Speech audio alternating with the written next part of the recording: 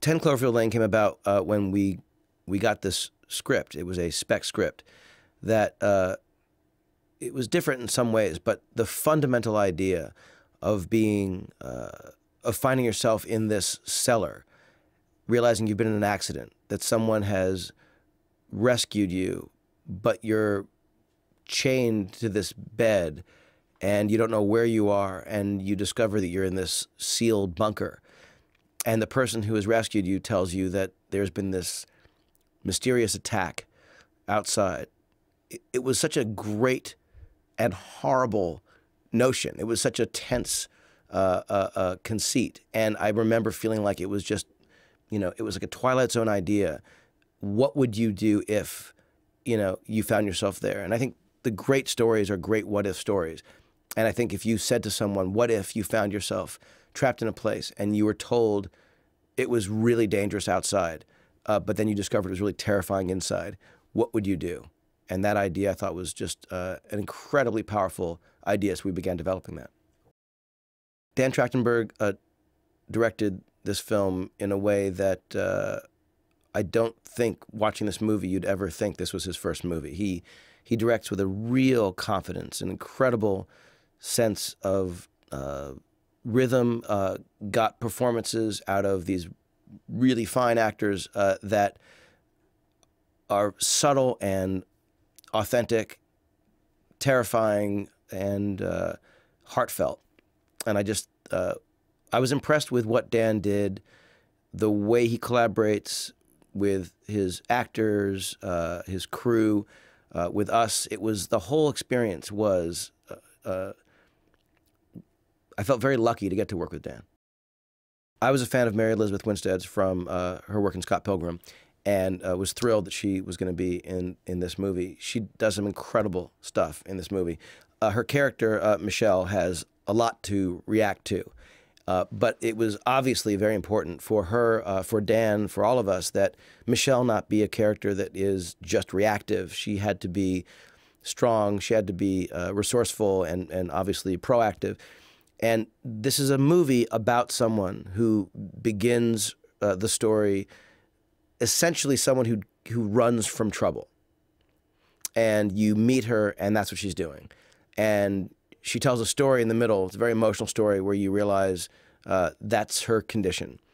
And this is really a story about this character coming to terms with that side of her, that part of her personality, and realizing that it's the last thing that you can do. And when there is trouble, you need to face it, and you need to grapple with it, and you need to deal with it.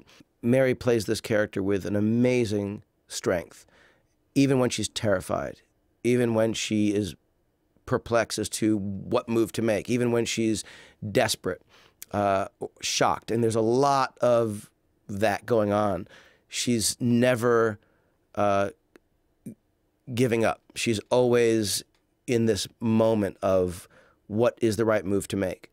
At its heart, 10 Cloverfield Lane is a puzzle. This movie is a constant question. What is the right move for Michelle to make to survive?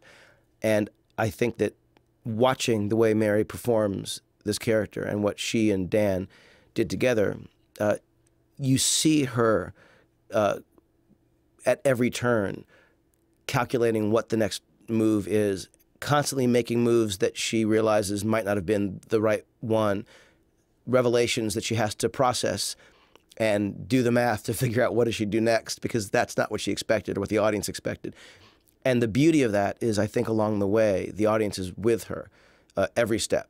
And she reacts very much, I think, the way I would like to think we would in that situation, from beginning to end. It's almost counterintuitive to cast John Goodman to play Howard, because Howard is a character that can be truly terrifying, and John Goodman is so instantly likable. And I think the fun of that is seeing these flavors, these things, these ideas that Goodman presents in the movie.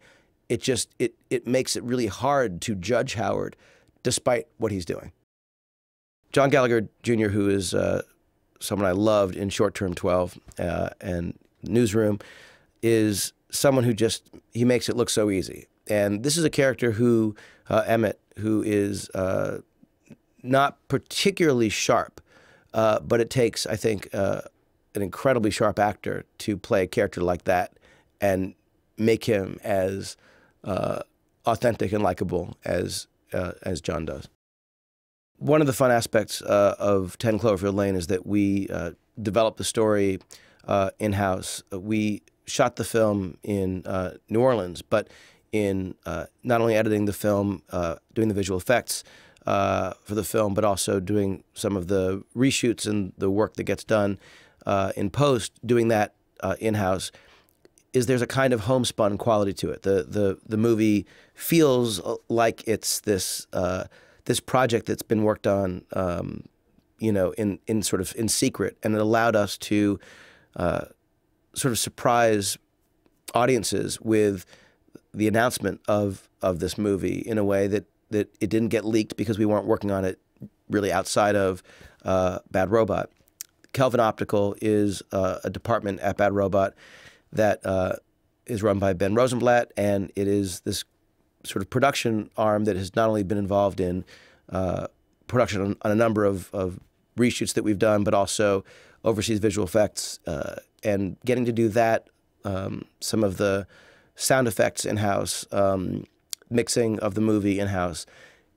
It's closer to doing a student film or an independent film than it is doing a typical studio movie.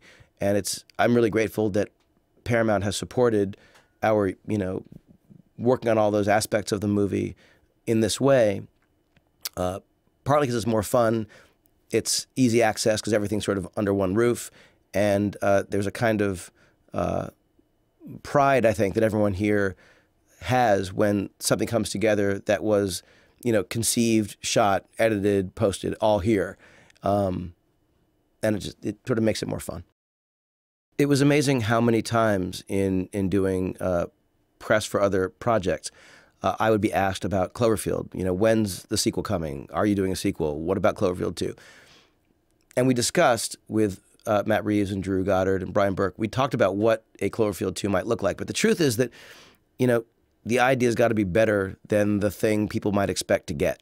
And this is in a world where Cloverfield, you know, has come and gone. And since then, Godzilla has been in the mix, and Pacific Rim has been in the mix. And there have been, you know, a number of movies that have sort of done giant monster, you know, kaiju films. And to do something like that again, it has to be a great reason for it. What we decided as we were working on 10 Cloverfield Lane, which when it came to us was called The Cellar, that movie had so many elements that felt consistent with Cloverfield. There was a sense of humor to it. There were characters that we related to and really liked. There was a kind of DNA that felt like Cloverfield, though it wasn't the same characters, it wasn't the same monster, it wasn't a found footage movie.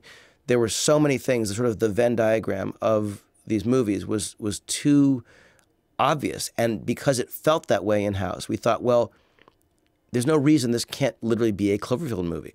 So what we thought was, if a Cloverfield sequel wasn't a literal Cloverfield sequel, but rather an original story, and what if the thing that many people are bemoaning, which is, well, how come there aren't enough original stories now being made by major studios? We thought, well, this is actually a great opportunity to allow it to exist in a world where there is a reason for it being a Cloverfield movie. And we have a lot of things that we're working on that are sort of connections, that are sort of in-house ideas. But the idea that this movie would be a kind of sibling to Cloverfield and not a literal continuum was very exciting to us. So we started doing that, you know, work, making connections and adjustments to the story so that it would serve in what we're looking at, the sort of Cloverfield universe, or someone said Cloververse. And it really is just, it's a way of doing a series of movies that, that all share a certain kind of connection, and yet not feel like we are simply redoing, revamping, retooling, rebooting, but rather doing something original and hopefully frightening and entertaining.